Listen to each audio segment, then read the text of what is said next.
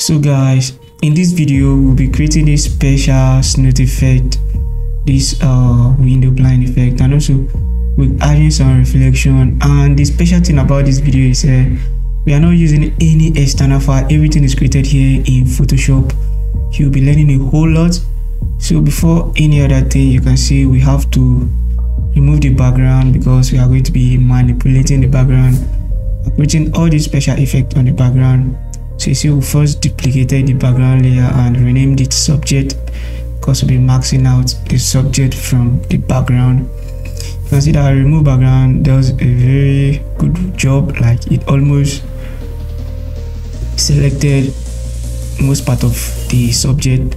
But now we have to go on to refine this selection using the brush tool. You can see why brushing this is not working, even while the foreground is white.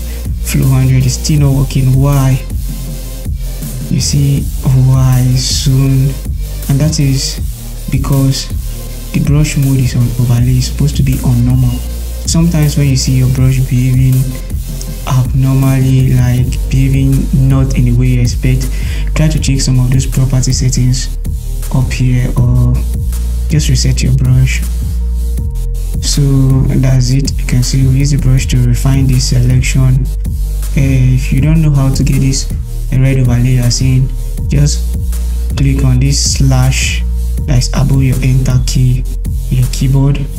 That is the / I think, or is it the backward? I don't know, but it's the slash key after the bracket close key, just close to your backspace. So that's how to see that effect. Now we're going to create the first the snoot effect, that is the window reflection effect. We do this on a new layer. We see how we'll be doing it very soon.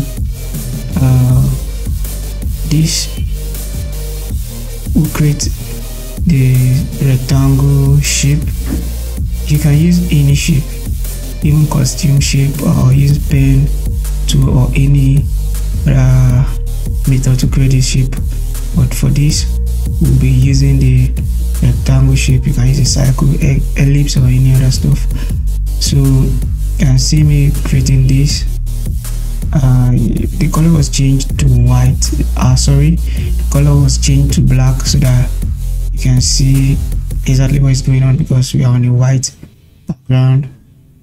You can rename this to keep your layers organized. Rename it whatsoever feels right to you. Then we'll go on to duplicate this group 2 more times, and then we space them accordingly because those are going to be used. That is, the shape are going to be used very soon to create this brush preset that I'll be using with other adjustment modes and blending options to create this beautiful effect. So group them together and rename accordingly. Then we'll be merging this group. Right click, merge group.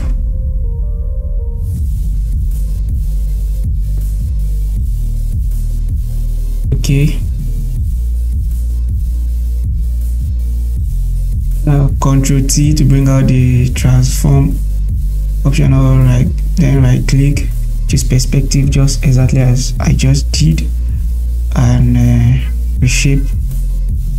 Now go convert to smart object as seen, then go to Gaussian blur. We'll be using this radius here 22. Okay. Now go to edit, define brush preset. You can name it whatever you like because this brush is what we are going to be using in the other document folder here. So go change the mode to overlay. You can use the bracket key, bracket open and close, to adjust the size.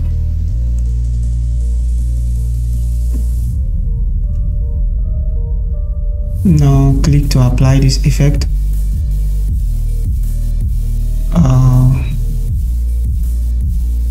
You see, create a new layer so that we'll be able to manipulate this more flexibly. So that is exactly why we created this new layer here.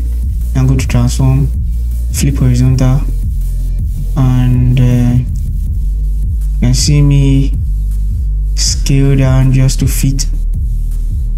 This is the point where choice or preferences come in. You set the blending mode to overlay. That doesn't mean you cannot use any other blending mode. You just go through the blending mode, see the one that fits best to the background. I think overlay generally does a very good job. So I can scale to fit.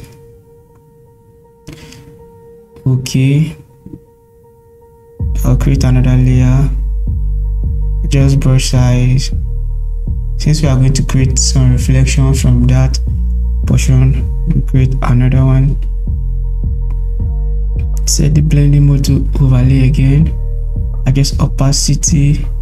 By adjusting things like opacity, blending mode, you create the illusion of distance and other.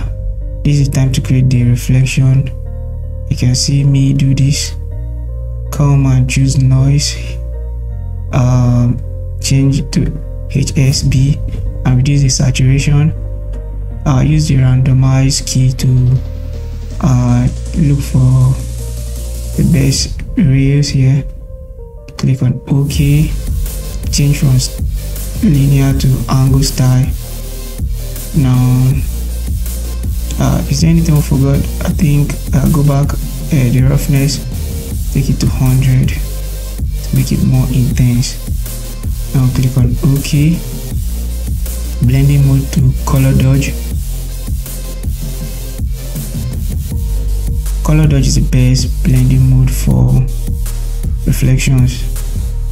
So take it up, scale accordingly. OK. You can see how terrible it's looking right now. Make it look super realistic very soon. Just hold on. OK. I'll go to filter, blow, Gaussian blow, and adjust the radius. For this we use around 13 to 14, 13.9 for this. Adjust the fill.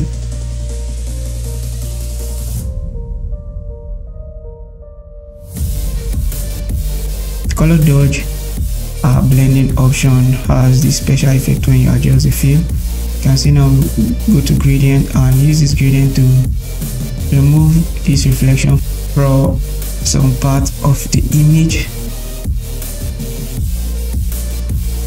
as it should actually be in real life. So adjust opacity, adjust fill or opacity. Before, after, amazing result.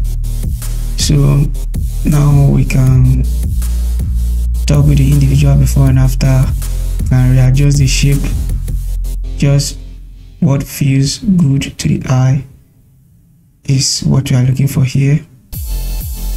To taste, this is just somehow to blend in everything and look it more appealing, more realistic. If you haven't liked this video, please already like it. Subscribe to this channel for more amazing stuff, because we'll be putting out more content related to Photoshop, related to photography. So subscribe to this channel and see you in another beautiful video. Thank you.